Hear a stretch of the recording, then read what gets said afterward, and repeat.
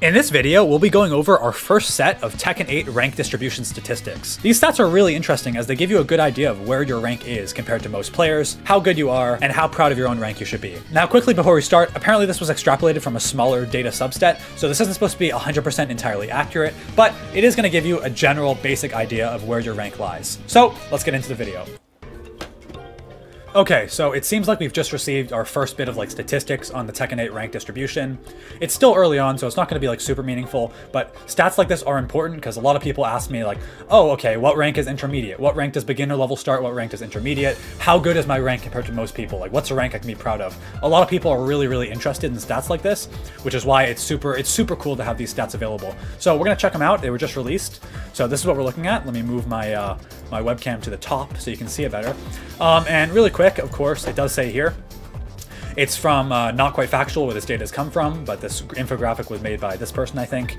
Extrapolated from a smaller data subset, so obviously it's not going to be the most accurate thing in the world. This could be inaccurate, so don't take it super seriously. This is more just for fun, just if you want to like a very general idea of where your rank is at in Tekken 8 and what your rank means. And yeah, I think looking at stats like this is really fun. So make this a little bit smaller. Let's talk about this. So right off the bat, we can notice that, well, I'm going to go over every rank and what percentage it is, but right off the bat, we can notice that Garyu is now the most popular rank. I know in the end of Tekken 7, it was leaning towards this.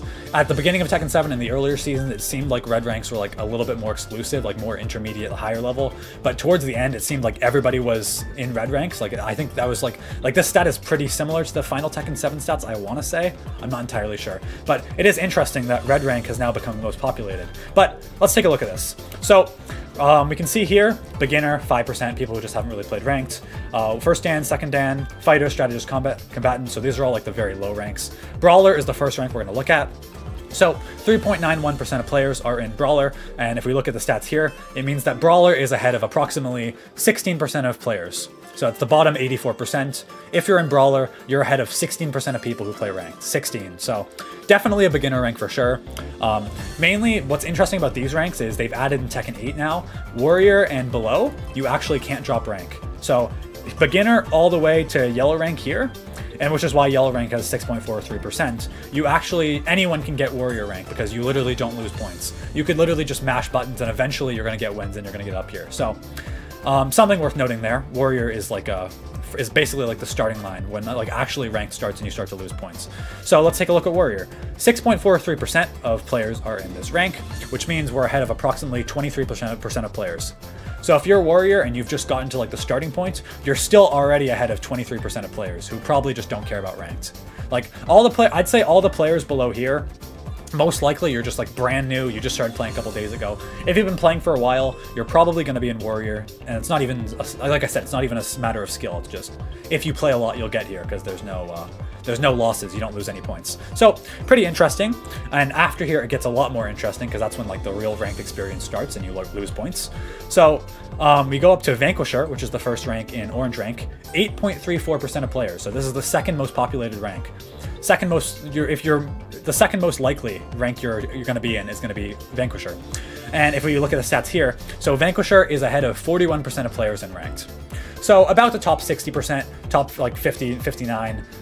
But yeah, if you're in Vanquisher, it means you're going to be ahead of 41% of players, still average or slightly below average. So yeah, top 60%. Nothing crazy, but you are starting to make your way up if you are in Vanquisher. You're ahead of a good amount of people. Pretty interesting. Really quick, sorry to interrupt the video, but if you guys are enjoying this content and want to support me and my dream of doing this YouTube thing full time, please consider subscribing to the channel. Only about 9% of the people who watch me are subscribed. I have way more Tekken content coming, including more analytical videos like this, beginner's guides, advanced tutorials, and way more. It's free to do and you can always change your mind later. Anyway, back to the video. And then we get to red rank. So Garyu, 10.73%, like I mentioned earlier. Super surprising.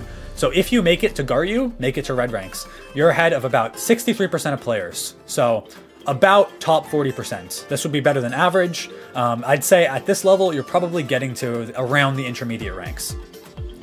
Being ahead of 63% of people who play ranked, that's it's nothing to scoff at. I mean, obviously there's way more people who are going to be higher ranked than you, but it's definitely nothing to scoff at. So if you do make it to red ranks, that's still, even though it's like, even though you want to say like, oh, it's very populated, like, so it doesn't mean much, but you have to look at like all the people you're ahead. You're still ahead of, like I said, 63% of players, you're still ahead of them. So pretty interesting there. So red rank is like, usually we would have said red rank would be like the start of intermediate, because it is like kind of the average rank in this game. Like around here is like the most average rank right now. This is probably like the start of intermediate level, maybe. It kind of depends on what you define intermediate. A lot of people define intermediate play as just being the average. So if that is what you define it, then this would be the start of intermediate play. Personally, I want to say that, in my opinion, intermediate play would probably start a little bit above average. So maybe a little bit like the Shinryu, like the ranks kind of here, and maybe like getting into purple ranks. But that's just my opinion. It doesn't really matter at all. Still an impressive rank that you should be proud of. So red ranks, we can see 5.63, 4.61, and then we get up to Mighty Ruler, which is the purple ranks. So this, it puts you ahead of about 84% of players. So if you make it to purple ranks, that's an achievement. You're ahead of 84% of players in ranked.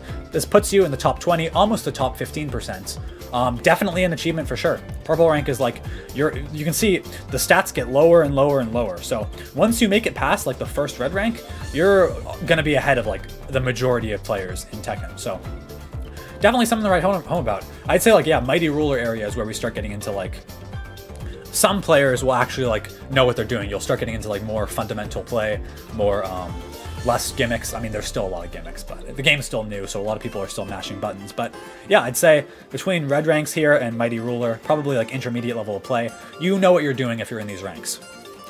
And we see there's a big decrease from 4.26 to 1.69 in Fujin.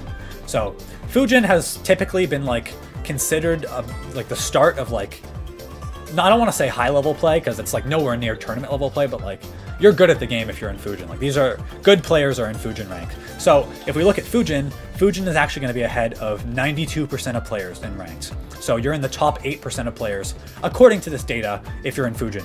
So Fujin is a very strong rank. This is where I would say most people, like I said, start to play at a semi-high level. I'm personally in Fujin. I had to put like quite a bit of work to get in there, but I know a lot of other players have gotten it pretty easily. So, but like the stats don't lie. If we're just basing this purely off of stats, Fujin is like a very, very impressive rank. Very impressive. Like top 92% of players in any game is something worth noting. So yeah, that's going to be a higher, pretty exclusive rank. And we go even further if we look at Tekken King. Only 0.21% of players are in Tekken King. And above that, so you're ahead of 95% of players if you make it to Tekken King, which is the first gold rank. So this is going to be an even more exclusive rank. And we look at these percentages. We're all the 0 points. 0.51, 0.35, 0.21. Like the numbers are just going down, down, down. So these are very exclusive ranks. Probably going to be pretty much all strong, very strong players in Tekken King and above. Mostly veterans who've been playing Tekken for a long time. I don't imagine most new players will be able to get to this rank without putting like a very good amount of practice. I'm not even there yet, and I've been playing since Tekken 7. So Tekken King, Tekken Emperor, Tekken Lord, and then obviously Tekken God Supreme, very exclusive, and God of Destruction. Not many people are in these ranks at all in the world. You're like the best of the best pretty much in terms of ranked. So I just thought these statistics were really, really interesting to look at. I always take an interest in like going over stuff like this. Basically, the average will be around orange rank to a Garyu, and then everything past that, you start getting higher than the average, and it just gets more and more. So this is our first look at the Tekken rank distribution. Again, not going to be super accurate, more just for fun, but it is like interesting to get our first set of data of like, what does your rank mean in Tekken 8? So that's going to be about it. Thank you guys so much for watching. If you enjoyed, make sure to like and subscribe to support me, and I'll see you guys later. Take it easy.